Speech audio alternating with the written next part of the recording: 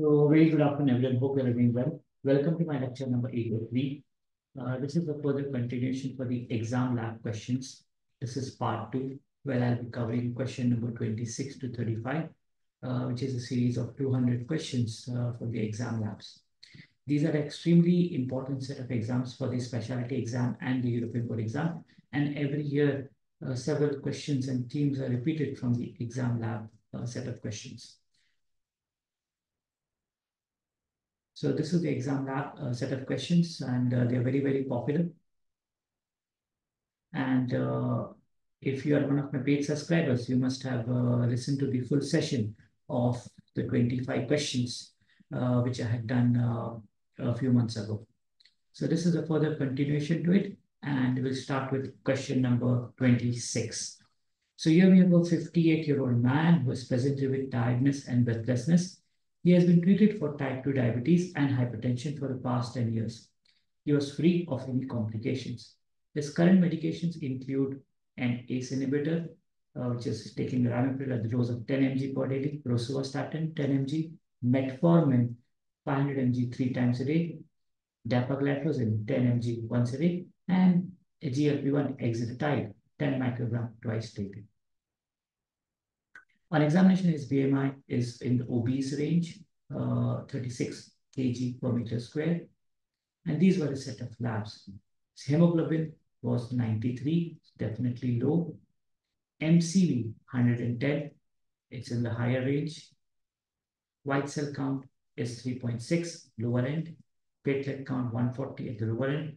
Reticulocyte count 0.5%, serum ferritin 250, which is in the good range. Serum vitamin B12 also was done, which was pretty low at 40 nanogram per liter. And serum folate in the normal range as well at 3 gram per liter. So which of the medication is most likely to be contributing to his anemia? Is it the DAPA, is it exenatide, is it metformin, or is it ramipril, or is it rosuvastatin? So obviously from the lab parameters and his symptoms, he's anemic, and the lab picture is clearly suggestive of vitamin B12 deficiency. So the correct answer is metformin. So vitamin B12 is derived primarily from the consumed animal proteins. Upon digestion of these proteins, gastric parietal cells produce intrinsic factor, which then attaches to the vitamin B12 and assists in its transport to the small bowel. In the small bowel, specifically the terminal ileum, vitamin B12 and intrinsic factor are cleaved from each other. In the terminal ileum, calcium plays a vital role in assisting the transportation and storage of vitamin B12 in the liver. And long-term metformin usage actually impairs the ability of this calcium to carry out this role, thus leading to vitamin B12 deficiency in people with type 2 diabetes. So that's the pathophysiology, how it causes vitamin B12 deficiency. Question number 27. We have a 26-year-old man with type 1 diabetes, attended a carbohydrate counting course. Very commonly in UK, we have the DAPHNE courses to facilitate a tighter glucose control. He was found to have estimated his carbohydrate ratio at 1:10. So basically 1 unit will cover for 10 grams of carbohydrates, and correction doses were found out to be estimated to be at 1 unit will drop down his blood glucose by 3 millimole per liter. So he planned to eat a meal now containing 50 grams of carbohydrate. His pre-meal blood glucose was found to be 16 millimole per liter, with a target blood glucose at pre-meal being 7 millimole per liter. So how many units of the bolus insulin should he administer? Should it be 2? Should it be 4? Should it be 6? Should it be 8? Or should it be 10? So again, go through the question. His carbohydrate ratio is 1:10. His correction dose is 1:3. He's going to eat a 50 gram of carbohydrate meal, and his pre-meal glucose is currently at 16 with a target of 7. So 1 unit will give him 10 grams of carbohydrate. We know we'll cover the 10 grams of carbohydrate. We know that 5 units will be then covering the 50 gram of carbohydrate, which he's going to intake. If 1 unit is reducing the blood glucose by 3 millimole, as was his correction factor, and if his pre-meal target is 7 millimole per liter, his current blood glucose was found to be 16. So he's 9 millimole above the target. So the correction dose need will be 3. So you add that 3 to the 5 units, which are going to cover for the carbohydrates. So the correct answer is the D option, which is 8 units. Now, This is the insulin to carb ratio and the correction factor calculations, which are being practiced now in the Daphne program. Extremely important set of slides for the exams. Again, previously also many questions have been asked in the previous attempts from this particular slide. So insulin to carbohydrate ratio is nothing but the amount of insulin required for a fixed amount of carbohydrate. Usually it's 10 grams, as was for this patient. A total of 10 grams of carbohydrate is also referred to as CP. Commonly we call it CP, or the carbohydrate portion in Daphne. This can also be expressed as the number of grams of carbohydrate required to balance 1 unit of insulin. Example, for example, it can be 10 grams per unit or 8 grams per unit. A common starting point for a normal weighted adult is 1 unit for 10 grams. Now, what is the rule of 400? So a simple rule to calculate the insulin carb ratio is to divide by the 400 by the total daily dose the patient is on. So for example, if the patient is on a total daily dose of 40 units, now this total daily dose is basically a sum total of the basal as well as the bolus insulin. Then the ratio will be simply 400 divided by 40, which will be 10 grams per unit. So 1 unit will cover for 10 grams of carbohydrate. Suppose if the patient's total daily dose was 80 units, then the insulin carbohydrate ratio will be 400 by 80, which will be 5 grams per unit. This should be further tested by checking the blood glucose 2 hours post-meal. If these are above the target, usually set for less than 10 millimole per liter, then this ratio can be adjusted further. What about insulin sensitivity, or what we call as a correction factor? This is the degree to which 1 unit of insulin will drop the blood glucose. A common starting point is again 1 unit will drop by 3 millimole. Another way to calculate this is 120 divided by the total daily dose. So if the total daily dose is 40, it will be 120 divided by 40, then it will be 3 millimole per liter. So this is how we calculate insulin carbohydrate ratio and insulin sensitivity in clinical practice. Question number 28. 53-year-old man with history of sweats and tremors was found to have abnormal thyroid functions and a small diffuse goiter. He was treated with carbimazole, so he's already on anti-thyroid drugs, but he developed a sore throat after 3 weeks into the therapy. Investigation showed hemoglobin 150, but white cell count, which has dropped to 2, neutrophil count, which is pretty low at 0.4.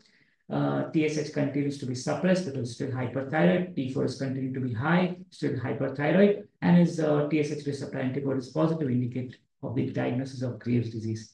So he's definitely developing neutropenia, and that's why the carbimazole was stopped, his sore throat resolved, and then the full blood count normalized. What will be the next appropriate step in the management? Should we go for early partial thyroidectomy? Should we go for early radioactive iodine therapy? Should we restart carbimazole at a lower dose? Should we switch to PTU, or should we treat with Lugol's iodine for this patient? Correct answer is look for early radioactive iodine therapy as a definitive form of treatment in this patient. Agranulocytosis represents a potentially fatal but rare side effect of anti-thyroid drugs. This occurs in 0.1 to 0.5% of the patients. Remember this percentage, very commonly asked in the exams.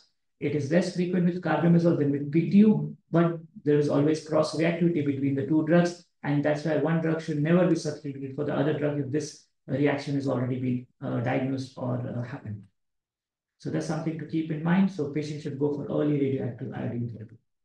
Question number 29, a 26-year-old physiologist was seen in the diabetes outpatient clinic. She had type 1 diabetes for 9 months, treated with sub-Q insulin. She asked what symptoms of hypoglycemia she may experience. So 26-year-old with 9 months history of diabetes, she's quite likely maybe she's LADA. She's on already treatment with the sub-Q insulin, and she was asking about the symptoms of hypoglycemia that she may experience. In what order are the responses to hypoglycemia most likely to occur as the blood glucose falls? Is it A, does autonomic happen first? Symptoms, then counter-regulatory hormones, then neuroglycopenia? Is it B, autonomic neuroglycopenia, counter-regulatory hormones? Is it C, counter-regulatory hormones, autonomic neuroglycopenia? Is it D, counter-regulatory hormones, neuroglycopenia, autonomic symptoms? Or is it E, neuroglycopenia, autonomic and counter-regulatory hormones? So which order does these responses occur when a patient is hypoglycemic? Correct answer is first counter-regulatory hormones, then the autonomic symptoms, and then the neuroglycopenic symptoms. So the counter-regulatory hormone release occurs as blood glucose as low as 3.8 millimole per liter. These are the adrenaline and the glucagon which are released. Furthermore, if the blood glucose drops below 3.2 millimole per liter, the patient start experiencing autonomic symptoms, which are in the form of sweating, palpitation, shaking, and tremors. When the blood glucose goes further down to 2.7 millimole per liter and less, the patient start experiencing neuroglycopenic symptoms like confusion, drowsiness, speech difficulty, incoordination, and odd behavior. Occasionally, non-specific symptoms like headache and nausea also occur. If the blood glucose goes down further less than 1.7, cardiac arrhythmias, cognitive dysfunction can happen, and less than 1.4 will be a state of coma. Less than 1.5 will be a state of seizures or coma. So that's how the order happens, and the symptoms appear as per the thresholds. Question number 30, we have a 34-year-old woman with a 21-year history of type 1 diabetes, has started treatment with insulin pump in the last 1.5 years. Her HbA1c before pump was 77 millimole per liter. Don't concentrate on this number. This number seems to be wrong, 24. So 77, which is definitely very high. And she had experienced severe hypoglycemic events without warning symptoms over the previous 4 years. So maybe that was one of the reasons why the pump was put for this patient. At review in the clinic, she reported continuing episodes of severe hypoglycemia. She doesn't seem to have any benefit of putting the pump for her without warning symptoms, despite regular monitoring and advice for her insulin. Advice from her insulin pump nurse specialist. On examination, her blood pressure was 134/80. Endoscopy revealed moderate background diabetic retinopathy. Examination of her feet revealed strong palpable fetal pulses and an early evidence of sensory neuropathy. Her eGFR is low at 19. HbA1c is still suboptimal at 56, and she's definitely got proteinuria. So what is the next appropriate step in the management of this patient? Should we change back to injections? Should we refer for allogeneic pancreas transplant? Should we refer for allogeneic pancreatic islet cell transplant? Should we refer her for a combined pancreas and kidney transplant? Or should we just refer her for CGM? So the correct answer here is refer for combined pancreas and kidney transplantation. So these are the different forms of pancreatic transplantation. A donor pancreas may be used for endocrine replacement therapy in one of the following ways. PTA, which is pancreatic transplant alone. These are indicated for the patients with type 1 diabetes who have frequent episodes of hypoglycemia with or without unawareness, impaired quality of life, or other issues with insulin therapy tolerance. So she definitely needed a pancreatic transplant, but she also had an eGFR which was pretty low. And that's why the ideal in her case scenario will be a simultaneous or a combined pancreas and kidney transplantation as the option, as the two SPK, which is described in this slide. What is pancreas after kidney transplant? This is deceased donor pancreas transplantation after a previous kidney transplant has been done. Indication was similar to the PTA. What is pancreatic islet cell transplantation? This offers low morbidity but inferior in terms of long-term results compared with solid organ or whole pancreas transplantation. And that's the end of my preview. If you like to listen to the full session, which is up to 35, so please subscribe to my lecture series. This is my lecture number 83. If you subscribe to my lecture series, you'll get lifetime access to my existing 83 lectures, plus all my upcoming lectures in the coming weeks and months leading up to your exam. So I wish you all the best for your exams. I know the next attempt is coming up in November, and I wish you all the best. Exam lab questions, extremely important for your exams. Thank you so much.